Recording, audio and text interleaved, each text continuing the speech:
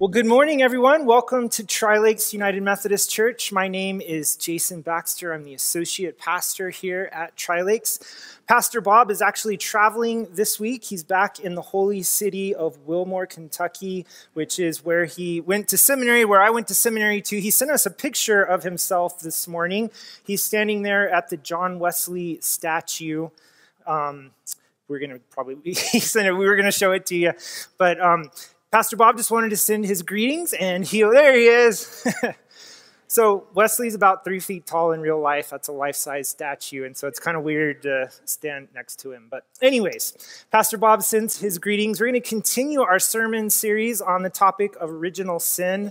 Just want to say thank you to Bob for giving me this topic as one of my last sermons. Next time, maybe we'll look at demon possession or something like that. I do get to talk about grace next week, so I'm happy to be able to do that. Well, our scripture this morning that we're going to primarily work from is Genesis chapter 6, in particular verse 5. But I'm going to read the first 8 verses. So if you have your scripture with you, hear these words from the Lord. When the people began to multiply on the face of the ground and daughters were born to them, the sons of God saw that they were fair. And they took wives for themselves of all that they chose. Then the Lord said, "My spirit shall not abide in mortals forever, for they are flesh. Their days shall be counted 120 years. The Nephilim were on the earth in those days and also afterwards, when the sons of God went into the daughters of humans who bore children to them. These were the heroes that were of old, warriors of renown. The Lord saw that the wickedness of humankind was great in the earth, and that every inclination of the thoughts of their hearts was only evil continually. And the Lord was sorry that he had made humankind on the earth, and it grieved him to his heart. So the Lord said, I will blot out from the earth all the human beings I have created, people together with animals and creeping things and birds of the air, for I am sorry that I have made them. But Noah found favor in the sight of the Lord." This is the word of God for the people of God. Thanks be to God. Let us pray. Lord, we do want to thank you for this opportunity to gather, to be together here this morning, to celebrate you, to be in your presence, and to hear your word. We pray, Lord, that this morning that our hearts would be open to you, that our minds would be open to you, to hear what you have to say to us. In Jesus' name we pray. Amen. Well, this week they finally set a date for my ordination for the 4th time. Oh, don't clap yet. No clapping until this is done, okay? So it was supposed to happen in June of last year, but that got canceled because of COVID. Then they moved it to June of this year, but they thought, hey, we're having an annual conference in October. That'd be a great time to do it. So they canceled that event, moved it to October. Well, now cases are spiking, so they moved that October event to a virtual event. And I got an email this week saying that I am slated to be ordained on November 6th. Now, I am not holding my breath until the bishop lays hands on me and this thing is done, but I am hoping to finally bring this long and arduous process to an end. Now, most of you know, and you're tired of hearing about it, but you get to some more today. This was a long, frustrating process for me with a number of delays. And one of the things that was so frustrating for me as I was going through this process is in the first 2 years of it, you have to go to these retreats where supposedly you're there to learn skills that you didn't learn in seminary, practical skills for ministry. That's what was supposed to happen, but that's not what happened most of the time. And one of the times it really frustrated me, it was like my second to last one. It was in 2018. We were up there in Denver, and I remember I got particularly frustrated this day. We were listening, we're having a time of devotion, and they played a video by this Catholic priest named Father Gregory Boyle. And Father Boyle has this incredible ministry to former gang members in the Los Angeles area. And so I'm going to pick on him a little bit this morning. So I want to give you a little more context, I actually have deep respect for what he does. So he was first appointed to this little church, to the Dolores Mission Church, back in 1986. And when he arrived there, this was this place, his parish, had the highest concentration of gang activity of anywhere in Los Angeles. And at that moment, at that time in history, Los Angeles was the center of gang activity worldwide. So he was at the epicenter of some really difficult things that were going on and the way that was impacting his community. So 2 years later, he opened up the doors to something called Homeboy Ministries, which was reaching out to people that were trying to make changes in their lives. They were trying to come out of their association with gangs and become contributing members of society. And so this ministry would become the largest intervention ministry in the world for former gang members. Every year, 10,000 people will walk through these doors to participate in an 18-month program where they're given a job. They're offered services like tattoo removals, anger management, parenting classes, all kinds of things as they try to change their lives and turn them around. So what Father Boyle does is remarkable. Few of us can say that we have been on the front lines of ministry the way he has. So I have a great deal of admiration for him. Well, part of his ministry is that he shares this thing called a thought for the day. It's a short video, usually about 5 minutes or so. It gets posted on YouTube. And it was one of these videos that we were watching for our time of devotion. The title of his video was "Remember Who You Really Are." And Father Boyle began his message by stating that a number of Buddhist texts begin with the following statement: "O nobly born, remember who you really are." Now, that may not sound so bad, but one of the things that frustrated me to no end was we were always talking about Buddhist texts at these events, even though this was a training for Christian clergy. And so my eyes just kind of rolled. I was like, here we go again. Great. More Buddhism, no scripture. And that's not entirely fair. There was more scripture than that, but it just bothered me the way we had our focus constantly diverted. And then he went on to quote this poet, this unnamed poet. And he quoted, this poet wrote and said, "Sometimes it is necessary to remind a thing of its loveliness." And he said that when people come through those doors, they don't need to learn how to be better people or become good people even. They need to learn who they really are. And I thought, okay, where's he going with this? And then he told the story about a statue of the Buddha in Thailand. It's this huge, monstrous statue. And I thought, great, back to Buddhism again. Wonderful. Here we go. So there's this huge 800-year-old statue in Thailand. And it's covered with, it's this gray, drab, dreary-looking thing. But it started to crack because it was so old. And apparently, if you go up to these cracks, one of our members came up to me between services. He's been to it. You can look through these cracks and you see gold, pure gold down there on the inside. And so what happened is there was this statue of the Buddha that is made of pure gold, but it's been covered with this clay, this drab gray outside. And the strategy there was to do that so that people wouldn't want to steal it, so that looters wouldn't come and try to take the statue from them.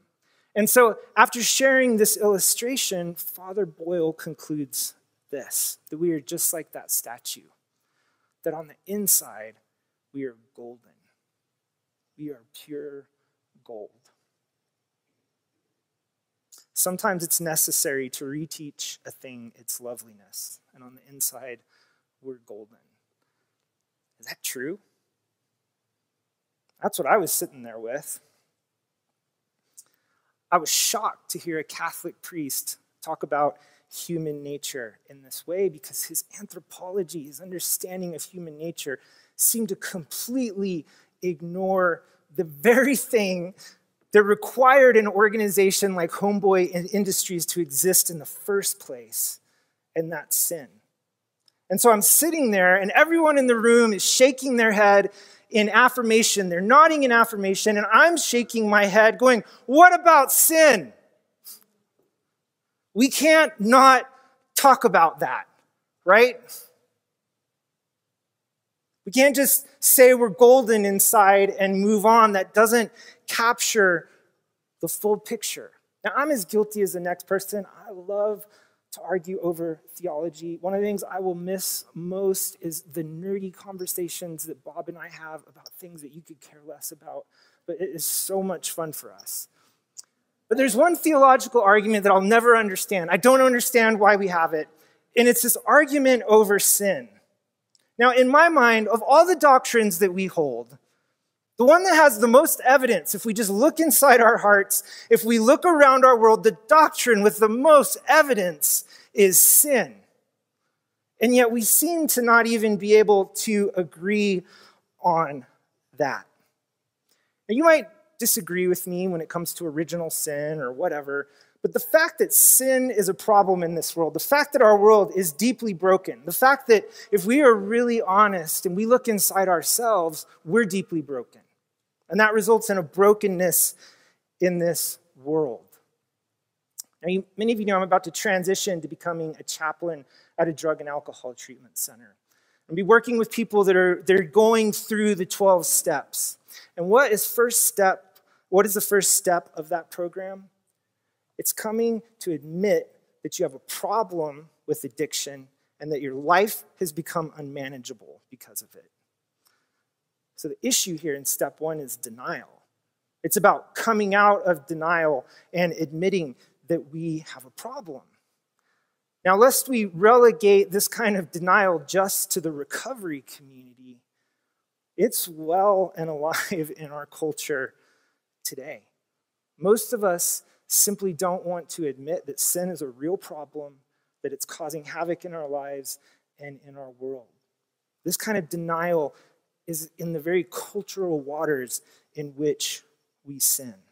And this isn't new. We tend to think it is, but this is not new. This is human nature to not want to face up to this. Hear what Wesley wrote in his sermon, Original Sin. This is back in somewhere around 1757, 58, I believe. It is now quite unfashionable to talk otherwise, to say anything to the disparagement of human nature, which is generally allowed, notwithstanding a few infirmities, to be very innocent and wise and virtuous. So even back in his day, 300-year-old, 250 or so years ago, there was this tendency to want to not deal with the fact that human beings struggle with sin. And you might remember that I recently got to preach outside at our outdoor service. We talked about the story of Mary and Martha there in Luke chapter 10. And the key point of that sermon was that we need to welcome back nuance into our thinking. We need to welcome that back into how we look at other people and how we view things, because it's totally absent from our culture today. It is all one way or it is all the other. And yet, when we looked at the story of Mary and Martha, what we saw is that she wasn't this villain that she's normally portrayed as. Martha was a woman who passionately wanted to lavish service on Jesus. Now, sure, she didn't understand the moment, but she wanted to serve Jesus. And we also talked about how if Mary sat there long enough, she would know that she can't sit there any longer, that she needs to get up and serve as well. So to read this text, to get a true and accurate picture of Martha required nuance. I want to suggest to you today that as we think about human nature, it requires a similar type of nuance. There's this road that we're on. There's a ditch on either side that we need to avoid. On one side of the road, we run into the ditch that sin isn't a problem. On the other side of the road, we run into the problem that it has so corrupted us that we are now worthless, which isn't true either. So I want to focus this morning on original sin, but at the end I want to come back to this idea that we're made in the image of God. Because to have a true and mature Christian understanding that is faithful to the scriptures requires holding these two things in tension with each other. We are deeply broken, but we are also made in the image of God. So let me share with you a little bit about Wesley's sermon. We're going through this series to try to present basic Wesleyan doctrine. And so Wesley has this sermon called Original Sin. It's a summary, a quote-unquote shorter summary of this larger tract that he wrote. And he takes Genesis 6:5 as his main text. Genesis 6:5, as you may remember, we just read it, said, "The Lord saw that the wickedness of humankind was great in the earth, and that every inclination of the thoughts of their hearts was only evil continually." And so in this sermon, as Wesley thinks about human nature in light of Genesis 6:5, what he's doing is he's looking at what he calls the natural state of human beings. And according to Scripture, and especially supported by Genesis 6, as Wesley read it, the scriptural case is closed when it comes to humanity. This is what Wesley said. "But no man has naturally any delight in God. In our natural state, we cannot conceive how anyone should delight in him. We take no pleasure in him at all. He is utterly tasteless to us. To love God, it is far above us, out of our sight. We cannot naturally attain to it." Now, Bob argued last week, rightly so, that we are made in the image of God. And in Wesley's understanding, there were three aspects of that image. There's the natural image, there's the political image, and the moral image.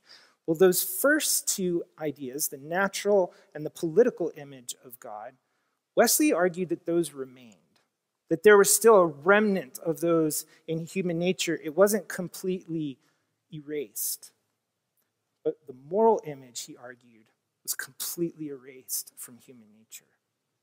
That when we stand apart from God, we cannot choose to do good. We cannot respond to the promptings of the Holy Spirit. So Wesley turned to verses like Psalm 14, verses 2 and 3, which says, "The Lord looks down from heaven on humankind to see if there are any who are wise, who seek after God. They have all gone astray. They are all alike perverse. There is no one who does good, no, not one." Paul quotes from here. And then he notes that in Romans 3, Paul quotes this very same psalm in his analysis of human nature. And so Wesley's argument is that this is a continuing problem. This wasn't just a problem in Genesis 6. It's a problem we see throughout Scripture.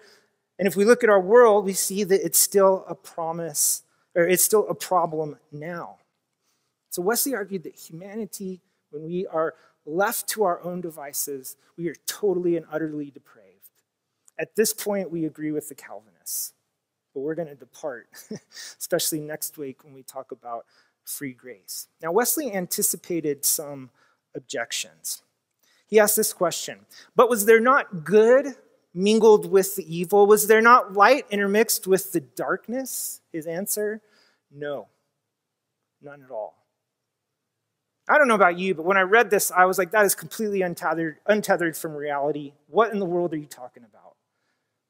Because when we look at the world, we do see people doing good. People that hate God, don't want anything to do with God. We see them doing good things. So what in the world is Wesley talking about? Well, there's a sentence in his sermon that's real easy to miss. He writes this shortly after that: "We are not here to consider what the grace of God might occasionally work in his soul." So what Wesley is looking at is the human person completely apart from the grace of God. And if we take the human being completely apart from the grace of God, and when it comes to our moral nature, there is no good that we can do. And Wesley acknowledged that no person actually lives in this state. He said that every man has some measure of light, that no one lives in mere nature. And he talked about prevenient grace. Prevenient grace is this grace that goes ahead of us. It's this grace that restores the image of God within us, that moral image enough so that we can respond to the promptings of the Holy Spirit and so that we can do good. And so what prevenient grace does is it gives us response ability. Apart from the grace of God, we do not have the ability to respond to God. That's what we affirm. But because of the prevenient grace of God that goes before us, it gives us the ability to respond to these promptings of the Spirit. It's a powerful grace. And so no one lives in a near natural state. But this idea of our total corruption has to be held in tension. This idea that we are also made in the image of God. And Wesley said that image was defaced, but it was not entirely erased in us. And so what God's ultimate plan and desire to do, the goal of salvation as Wesleyans, is that that image be fully restored in us in accordance with God's original intention.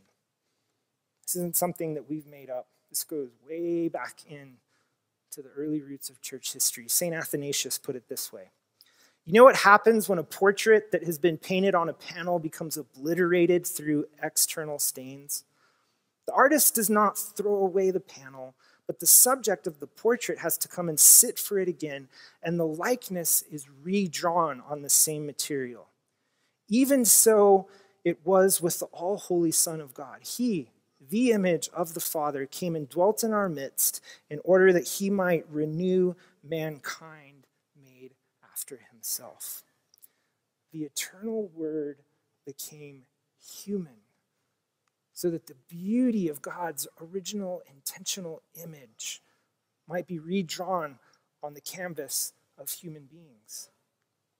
That's what God was and is doing in Christ. The question is, will we say yes or no to God's desire to restore that? I'm going to come back to Father Boyle's message and just reconsider a couple of things.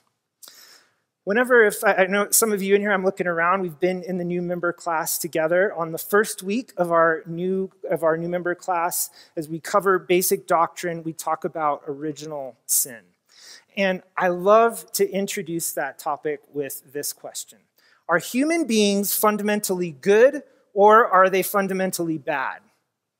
Now, I'm not one of them, but most people are wise enough to not blurt out an answer right away. They realize the difficulty of this question, and so you can see the wheels spinning in people's heads as they have this pensive look on their face. But we'll just let it be silent for a while, and eventually the awkwardness of this silence gets so painful that someone will offer an answer. And it doesn't matter what they said, someone else in the group will say the exact opposite thing, and so the fun begins. And we have a great conversation about human nature.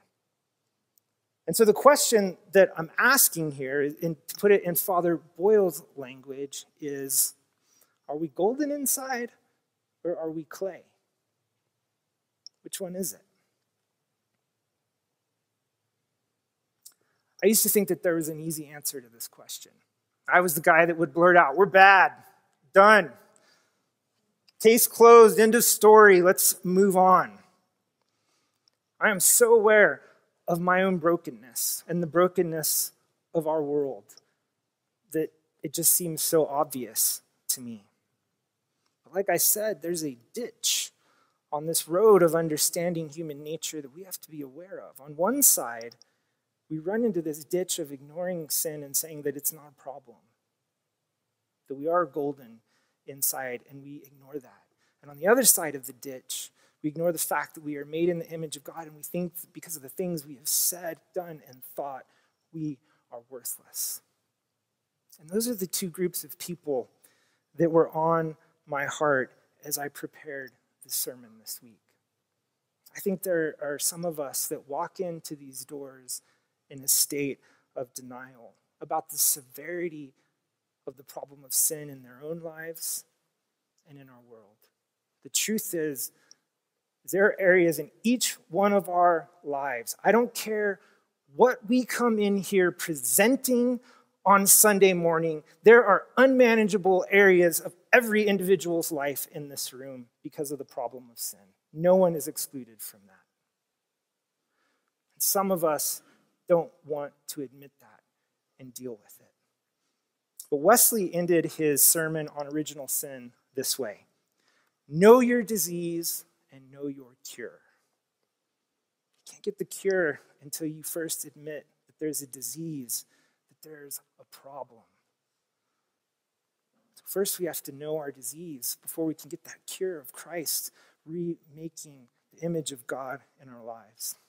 But I'm also painfully aware, some of you in this room, we've had conversations about this. Some folks come into this room with such a deep awareness of their own sin and their own brokenness and such shame over what they've done in their lives that it's completely overridden the notion that we're made in the image of God. They carry such a large amount of shame that it's overridden that other idea. That was my mistake. I thought that I was so bad that I could undo the handiwork of God. And to a degree, we were left in that situation. Apart from God's grace, it is utterly hopeless. But God's work is more powerful than our ability to destroy it. And so he created this opportunity for us to be restored in the image of God. And so the question is, will we say yes? So I have two reflection questions for us this morning. The first one is, have I been in denial about the reality of sin? Is there some area in my life, or just at large, am I denying this? And number two, have I believed that I am worthless because of sin? Because that is a lie as well. And here's where I change my mind and I agree with something that Father Boyle said. Sometimes it is necessary to reteach a thing its loveliness. Now hear me. That loveliness is not something that we possess. It's not something that we created within ourselves. It is a derived loveliness from being made in the image of God. It is a gift to us. And we dare not set that aside. And there are some of us in this room who need to be reminded that, yep, you are made in the image of God. It's not just all about your sin. We have to hold these things in tension to have a mature understanding of sin. Let us pray. Lord, as we come before you now to just spend some time in silence, we pray that you would speak to each one of us, Lord.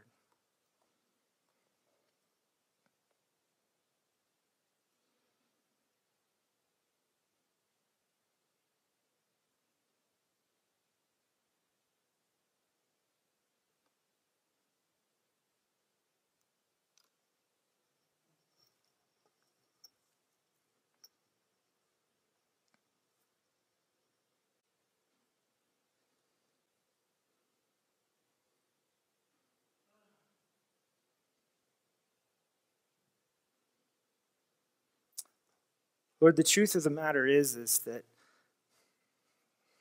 it would be wrong of us to think that we can answer these questions in black and white. The truth is that each one of us comes in this morning in denial about some area of our lives. Each one of us comes in here carrying some shame that disregards the fact that you have made us in your image. We pray, Lord, that you would open our eyes to see the places where we've been blind.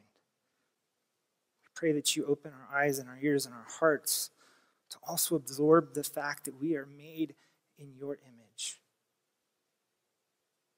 And for anyone who comes in here today feeling worthless, Lord, would your grace and your presence point out that ugly lie and make it go away. In Jesus' name we pray.